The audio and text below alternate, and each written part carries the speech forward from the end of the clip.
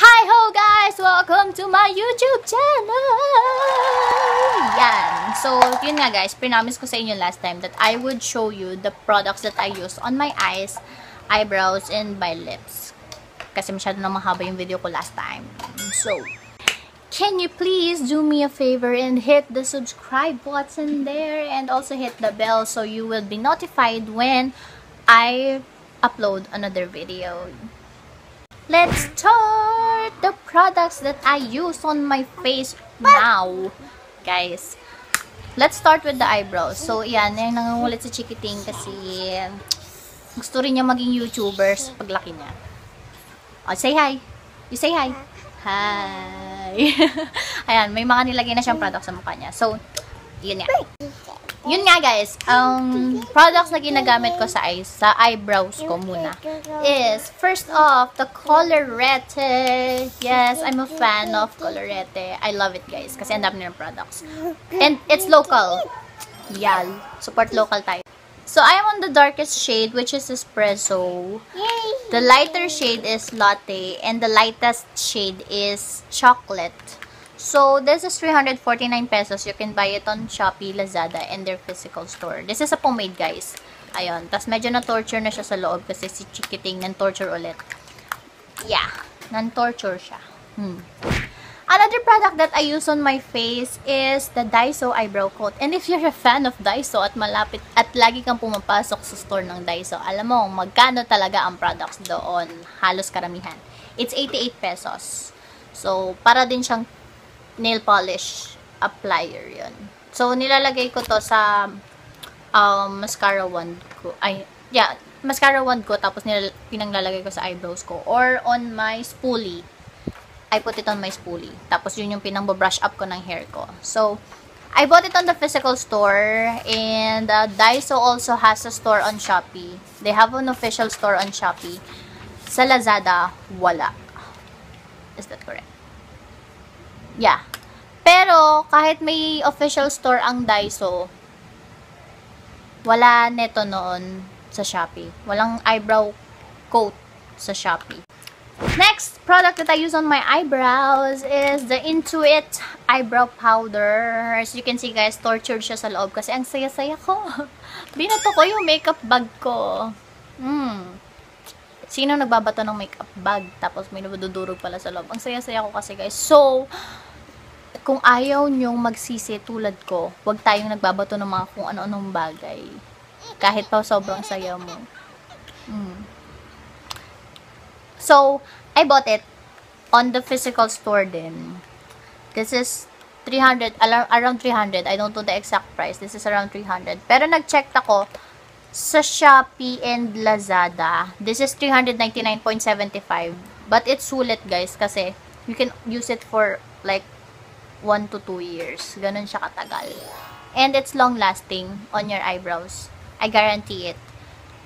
Pero yung Lazada kasi walang official store ang Intuit. You can buy it on the Watson store for 399.75 again, guys. So, next naman, the products that I use on my eyes. So, first, syempre, imposible, walang eyeshadow. So, this is the Beauty Glazed Impressed You Palette Pressed Powder Eyeshadow. Puro nudes lang. More on nude siya guys, and yung madalas na nagagamit for wedding, for debut.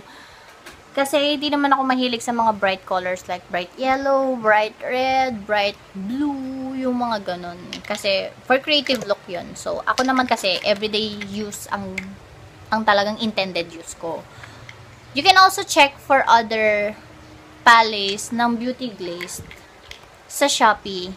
Wala akong makitang official store na ito sa Lazada. So, I bought this for 339. Pero ngayon, ang nakita kong price niya is 369. Maganda ang Beauty Glazed, guys, kasi pigmented siya. Pero, kapag lalagay mo yung shimmers niya, use your finger para mas makuha mo yung color payoff niya. Pero, the other products naman, pwede naman gamitin yung brushes. You can check for other palettes which ranges around 130 to 550. Kung gusto mo talaga mag-experiment ng eyeshadow, like gusto mo maging creative, you can buy the Gorgeous Me palette. It has everything in it. Neutral, tsaka bright, nandoon na lahat. that is around 550 pesos. Yun na ating pinakamahal nila. Again, sa Shopee mo siya mabibili. Next, soft eyeliner. My eyeliner, My eyeliner is the Fashion 21 eyeliner. What I love about this is it's rubber-based.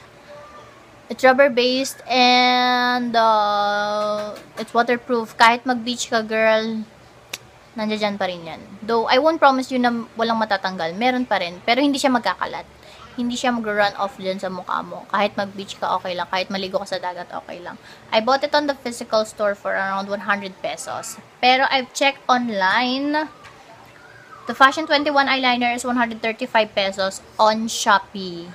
May official store si Fashion 21 sa Shopee. Sa Lazada, wala akong makita. Yeah, again, 135 pesos. Pampabuhay ng mata, mascara. My mascara is the Maybelline Hyper Curl Waterproof. Yon. And syempre, ang Maybelline available on Lazada, Shopee, and the physical store. And this is only for 199 pesos. What I love about this, it curls up your eyelashes. As you can see on my eyelashes. Yan. Kasi hindi naman kakapalan ng eyelashes ko. So, pag bumibili ako ng eyelash, ng mascara, gusto ko yung volumizing. So, binibigay naman niya sa akin yung gusto ko. Ayun, no. Hyper Curl Volume Express Waterproof. Yun. Okay naman to, guys. So, next is on my lips. Dati, ang ginagamit ko, LA Girls Waterproof. Kasi gusto ko yung long-lasting makeup. And then, mas matagal pala si Superstay. So, number 1 that I use on my lips is the Superstay Maybelline Matte Ink. I have 3 shades. So, I have 3 shades. The lightest, the mid, and the darkest. So, let's start with the lightest. I have the 60 Poet. I have 225 Delicate. And I have 50 Voyager. Ito yung pang-pack na pack ko, guys. Pang party goer to. Tsaka, nung nagtuturo kasi ako, they say, when you're a teacher, you should wear red lipstick so that all attention would be yours. And it's effective. Ito, guys. Yan. Ganyan siya ka-red.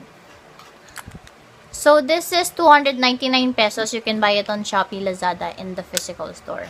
But wait, there's more. Hindi lang yan ang ginagamit ko sa lips ko.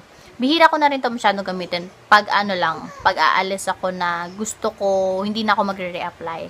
Pero now that the products that I'm using is the Colorete Color Tints. Ay, pwede siya sa labi. Oo, guys. What I love about Colorete products, which etong color tints, is they can be applied on 3 ways. You can use it as an eyeshadow, you can use it as a blush, and you can use it as a lipstick. But the downside of it is, because it's a tint, pag kumain ka, matatanggal yung ibang product. Pero, para ma-elongate yung product na nasa lips mo, you can use lip balm. Any lip balm na gusto mo.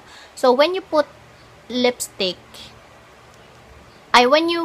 before you put on your makeup, you put the lip balm on your lips, tapos let it dry. Gawin mo muna yung ibang makeup routine mo.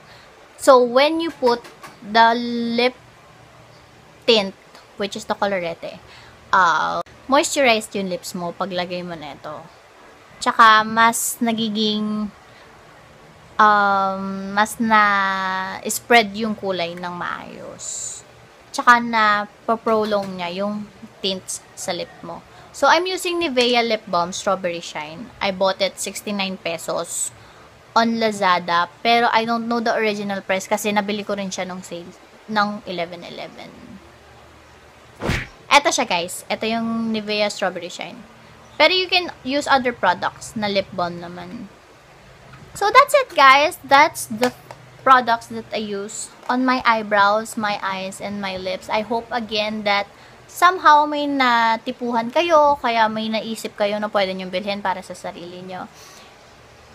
I hope it helps. And I'll see you on my next video. Mwah, mwah. Keep safe, everybody. Love y'all.